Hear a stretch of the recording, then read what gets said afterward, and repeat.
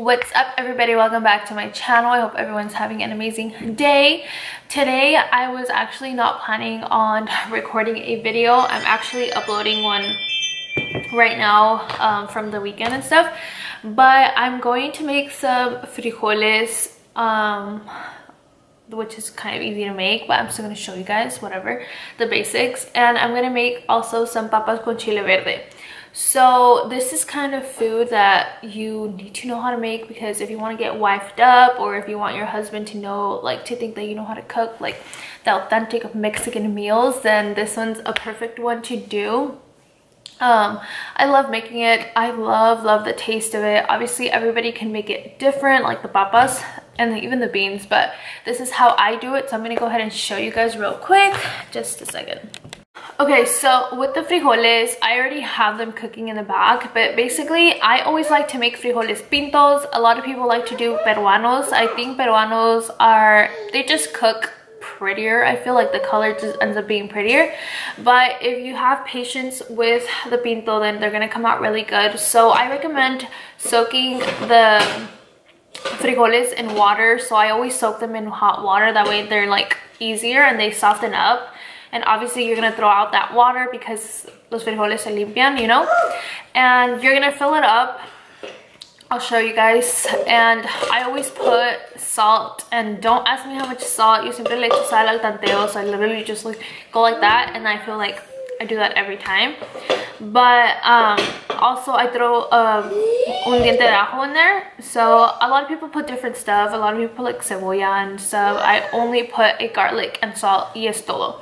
And then with the beans, you always have, let me focus, you always have to let them cook at like low heat, and you just have to be patient. If you want them to come out really soft and pretty, then you just have to let them cook all day. At my mom's house, we have this pretty olla de los frijoles, but I don't have one, so I just cook it in one of these. I put beans like pretty much like up to here. I put a lot of beans because I like to have them for the week.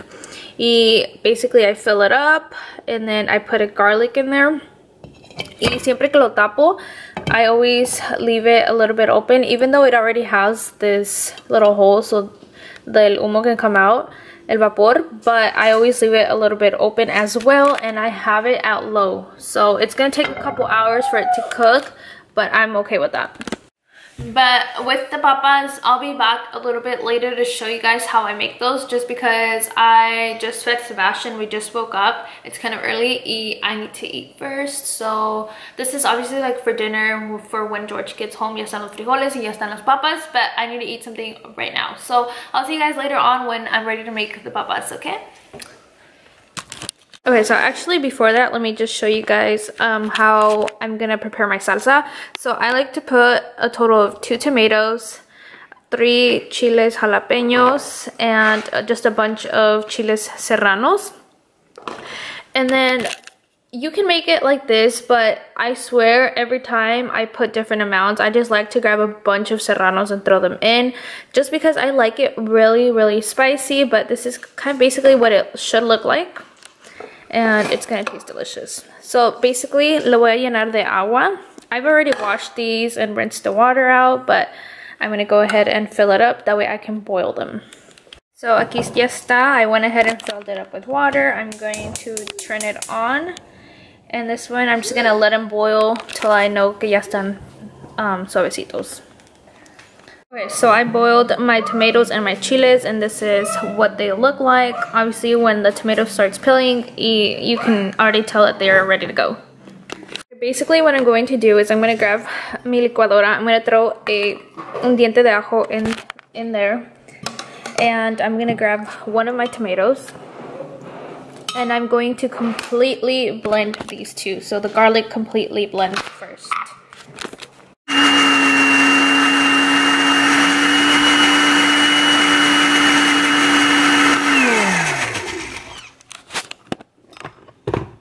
So now I'm going to grab the rest of the things and put them in there.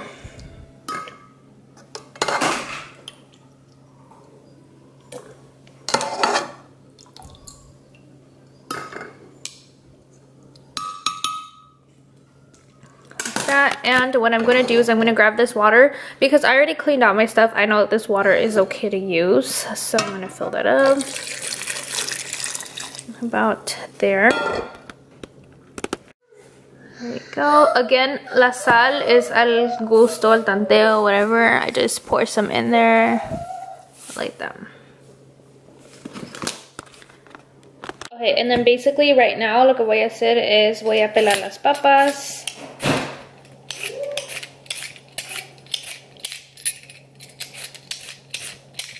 Okay, so acabo de pelar mis papas, but now I'm gonna go ahead and rinse them. That way I know that they're all cleaned up.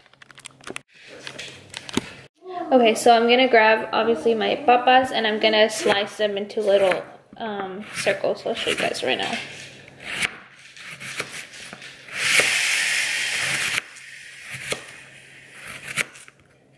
So yo las partí in like little circles like this, little rueditas, but obviously you can cut them in little squares, however you want to do it. So aquí ya las puse en la cacerola and I'm gonna pour some salt. The way I like to do it is kind of, I don't know if you guys can see, but I kind of just spread it out so they can all get some salt.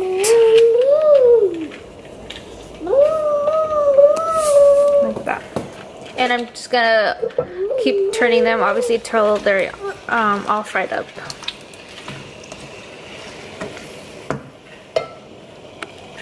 So I have these frying, and my frijoles are almost done. Let me show you guys how they look.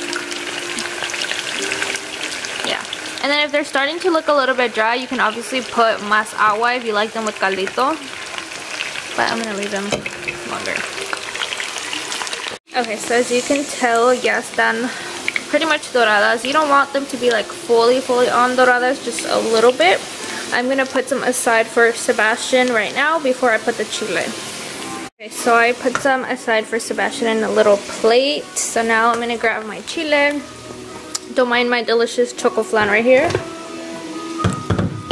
So this is how my salsa looks like. And we're gonna go ahead and pour. And it's so spicy.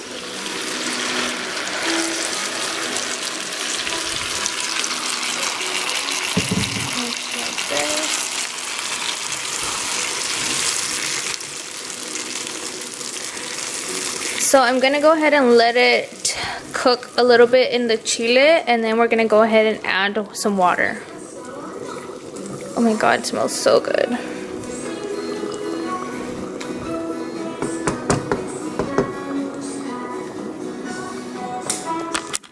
Okay, so it's been cooking in the papas. So now I'm gonna grab some water and I'm gonna pour it in there.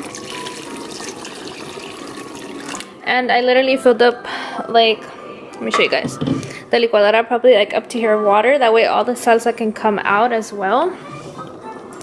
And it's gonna look like super watery, but obviously it'll go down. So, let's see. And then we're gonna cover it. Let me show you guys. Okay, so we're gonna go ahead and cover it and then le vamos a bajar. That way it can cook in like low heat. Okay, mientras se cocinan las papas, one thing I like to do is I take out my griddle, my comal, and I put a lot of tortillas and pretty much I just let them be until se hacen tostaditas because they are my favorite to eat with the frijoles and the papas con chile verde. I'm gonna go ahead and show you guys mis frijoles ya están. They're super soft, miren. But yeah. So those are the beans. Obviously, the first day con las papas, I'm just gonna eat them like this, como frijoles de olla. But tomorrow, or like for the next couple of days, I obviously do smash them and then I use them for different foods. Okay, so this is how I like to eat it. So I have my frijoles, my papas, it's still hot. I have some queso fresco, my cold soda, and I have my tostaditas right here. And it's time to dig in. So there you guys have it. That is my papas con chile verde and my frijoles. I'm gonna go ahead and enjoy my food now. But thank you so much for watching this video. Let me know in the comments below what other stuff you guys want to see. And I'll see you guys in my next video. Love you guys. Bye.